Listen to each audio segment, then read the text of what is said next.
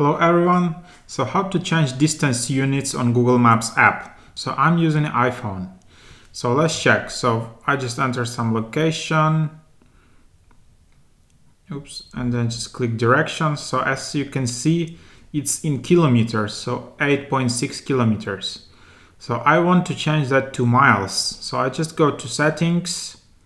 And then here in the using maps tab, as you can see here, there is a distance units section. So here you can select automatic, kilometers or miles.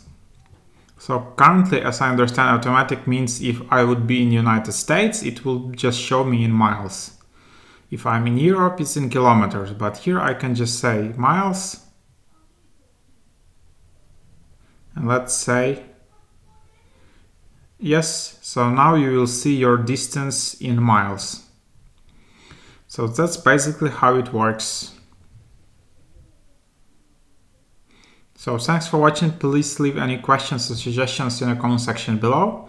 Put a like and subscribe to this channel for everyday videos about software, different hacks and stuff like that. Thanks for watching again.